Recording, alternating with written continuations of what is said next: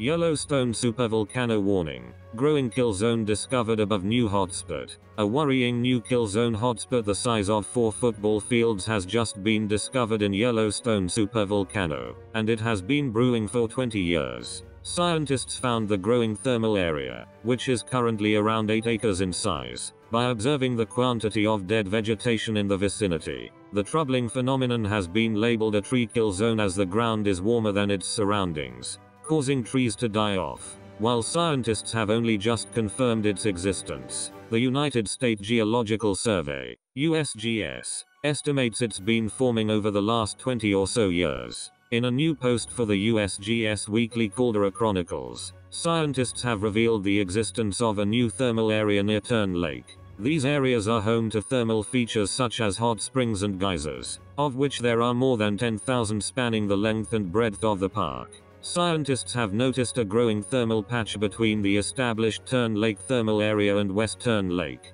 and trees don't appear able to survive it over the last few years. A look through the imagery going back to the 1990s confirmed what they suspected: a growing bright patch in the middle of the forest, signaling warmth beneath the surface. The USGS said, analysis of a Landsat 8 nighttime thermal infrared image acquired in April 2017 revealed an unexpected warm area between West Turn Lake and the previously mapped Turn Lake thermal area. This mysterious patch of bright pixels in the thermal infrared image did not match any previously mapped thermal areas. The most recent image of the Turn Lake region, from 2017, reveals a large area of dead trees and bright soil, rather like a thermal area. However, contrary to appearances, the phenomenon is allegedly no cause for concern. Experts claim that it is simply in line with what is expected in the Yellowstone area. Yellowstone Volcano's caldera has risen up to 70 centimeters in parts, according to USGS scientists who revealed they will continue to monitor it.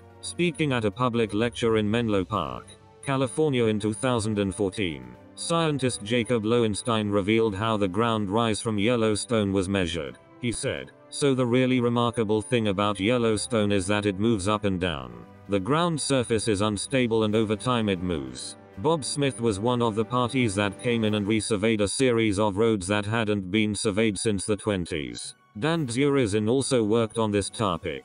He's from the Cascades Volcano Observatory. Bob and his colleagues reoccupied the benchmarks that were done previously in Yellowstone, and he made a contour map that shows the number of millimeters that the area has gone up. Most of the activity is going on in the caldera, and the uplift is about 700 millimeters in between two areas we call the resurgent domes. So it's 700 millimeters, 70 centimeters, which is about 2 feet, and so that has happened in 50 years. This is a remarkable observation and something we have been tracking ever since. We're trying to understand it.